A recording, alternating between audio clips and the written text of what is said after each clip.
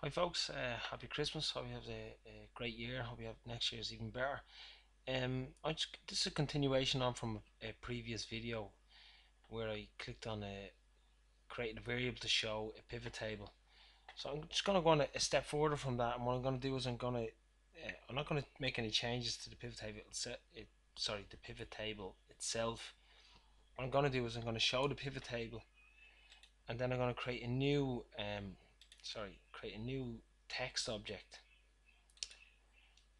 And the text object is going to basically hide what's behind the pivot table. So it's going to, when we click the button to show the pivot table, it's going to show only the pivot table, and it's going to hide all the information at the back, or make some of it almost transparent. So I'm just going to make a selection here. I'm going to change the color to grey.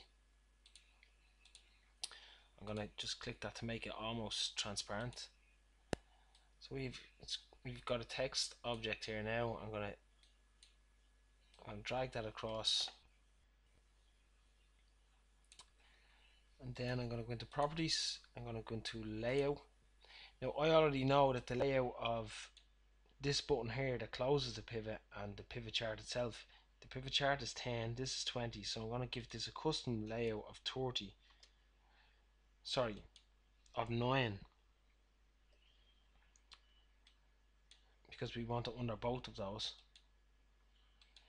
and that drowns out everything else. So then what I need to do is I need to go into actions. I need to add an action, make it external. I'm going to set the variable, and the variable is vShow, which again from the previous video you should know, and if you don't you should check it out. So if the variable is 0, we don't want to show it actually, and then go into properties again and go into layout, and it's conditional show, and it's vShow equals 1. Let's click OK again. So if we close, now you can see, if we close this we can see everything. If we click it again, we can just see the pivot table and kind of almost fully transparent. So we can go into properties again of the text object we just created and make it fully transparent, and again we can close that, choose show pivot, and it will only show us the pivot table on that sheet.